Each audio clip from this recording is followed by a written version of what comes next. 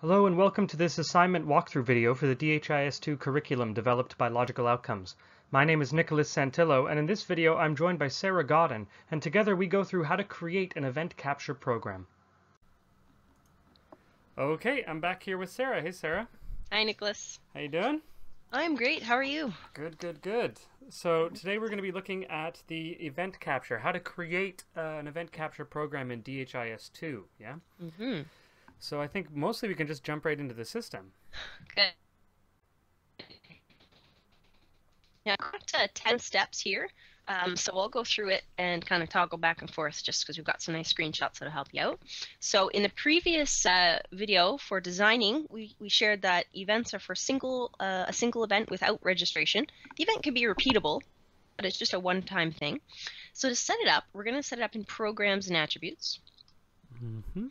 We're going to start in Program, and we would add new.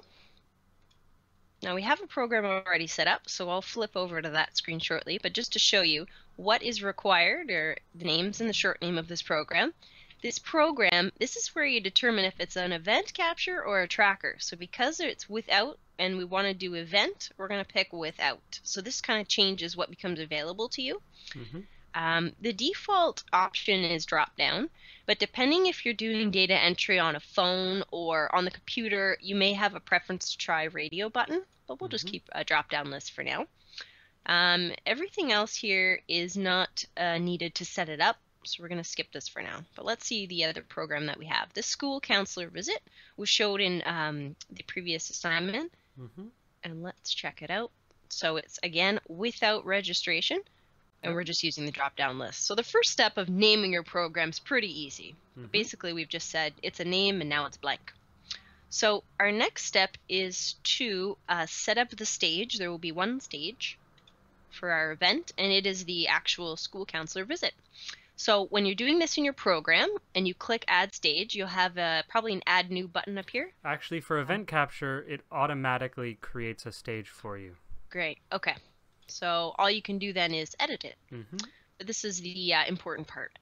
So to edit, what we want to do is pick the data elements that we've previously imported that are going to be used in this event.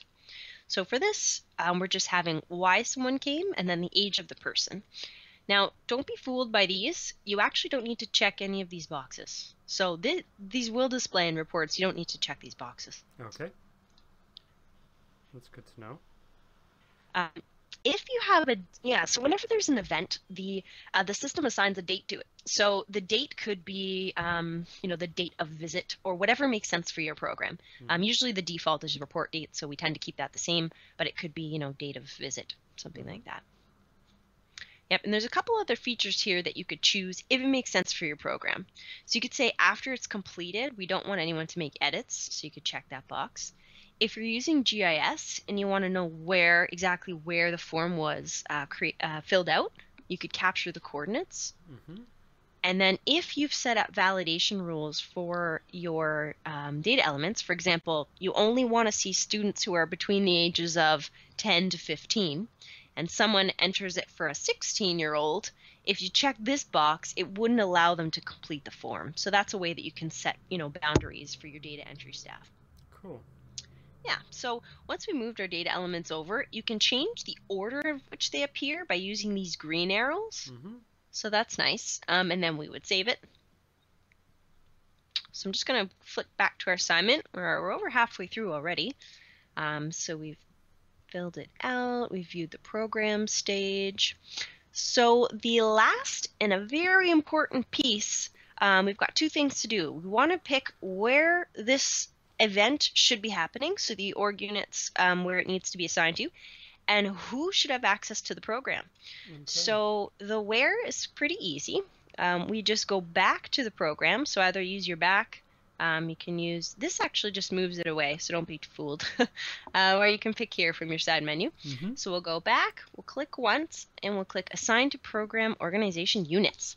So in previous assignments, we set up groups, so this is nice if you have groups set up that make sense. Rather than going through and manually clicking, you can just say, I want this to be for Toronto schools, selecting group, and then it should highlight all of those. So let's pretend for now. Is it okay if I pick Toronto schools for this one, Nicholas? Okay, great. So anyone who has access to Toronto schools and anyone who has access to this program can now see it. So how do I get the users to see it? That is through the users app. So this is something that people sometimes miss because it's separate from the program, but no one can see it unless their user role has ability to. So for this example, let's say we want data entry people. So anyone who can do data entry in our system, we're going to edit. And similar to how when we set up data sets and forms, we give people permission, we want to do the same with programs. So as soon as you've made your program, it's going to appear in this list, and you'll just push it over and save it. And because we're doing a tracker and an event, when you want to do data entry, it's going to be through event capture. So any data entry users can use the event capture app or online, and then find the right org in the same way they would. So that's I think a good introduction, and it gives you the basics to get set up. Yeah. Do you have anything to add, Nicholas? No, that's pretty good. I think that's a good step-by-step of how to create a event tracker, event capture program.